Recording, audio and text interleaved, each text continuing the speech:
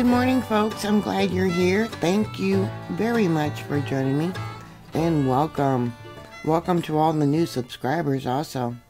Yesterday afternoon there in Missouri, there was a small earthquake.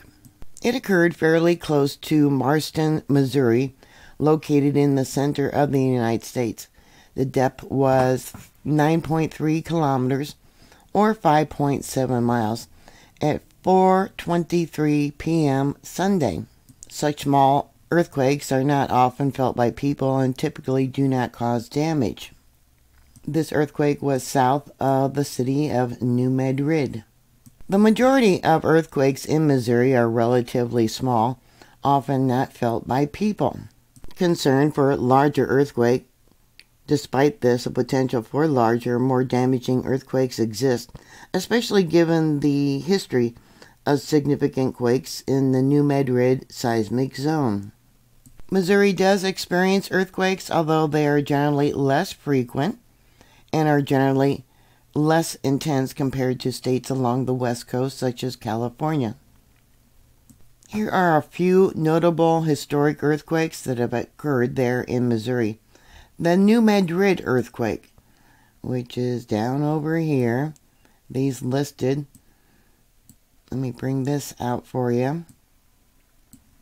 Between 1811 and 1812, the most significant earthquakes in Missouri's history were in the New Madrid earthquake, a series of intense seismic events that occurred between December 1811 and February 1812. These earthquakes were the largest to ever hit the contiguous United States, with an estimated magnitude range between 7.5 to a 7.9. The earthquakes caused widespread damage, altering the flow of the Mississippi River. Here you can see the area of New Madrid. That was February 7th of 1912, between a 7.4 and an 8.0. In 1904, there was a magnitude 5.4. I don't know if that's St. Genevieve or STE Genevieve, but it's, let me show you, it's in the northern area of Missouri, north from the New Madrid seismic zone. You can see I got other earthquakes listed here. It looks like the strongest was a magnitude 3.1. That was December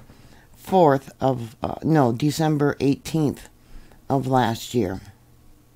And it's not far from, towards the east, Hicks Dome.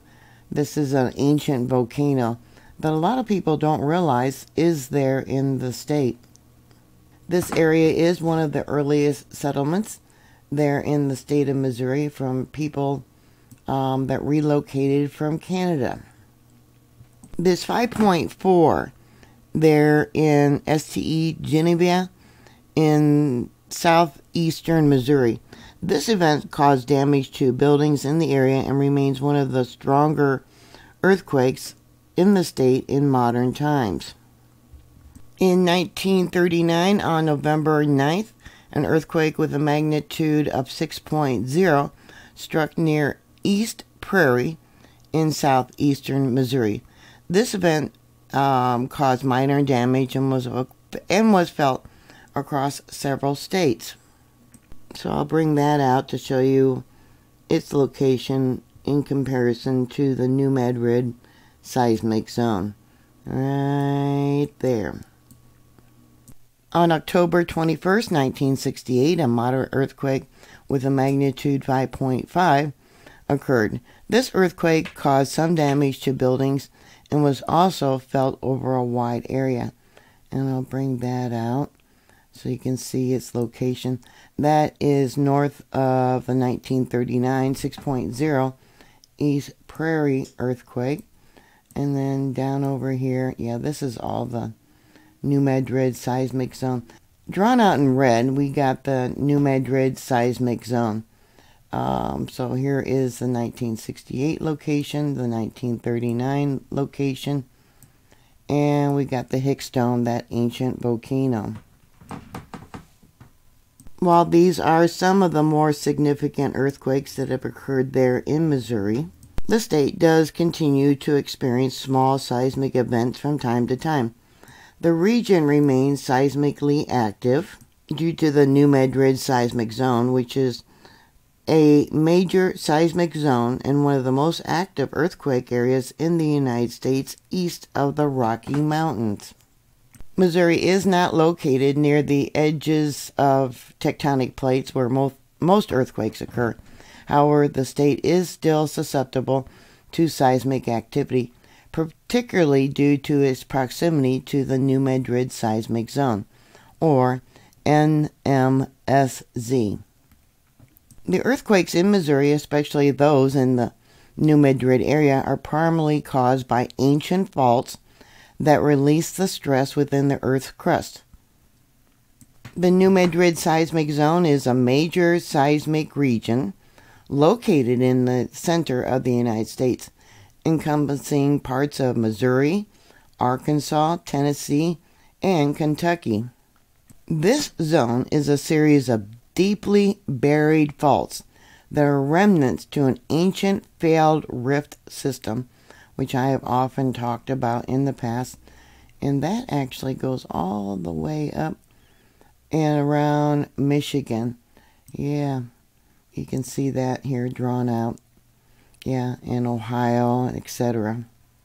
These earthquakes of late have been caused by the reactivation of these ancient faults.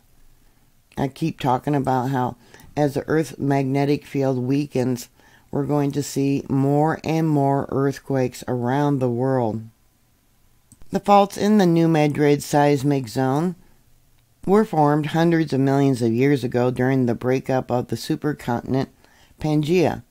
While the region is no longer actively spreading apart, the faults remain in the Earth's crust. The slow movement of the continent can cause adjustments and stress within the crust, leading to earthquakes. These earthquakes tend to be smaller in magnitude compared to those along plate boundaries, but can still be felt across and different areas and cause damage.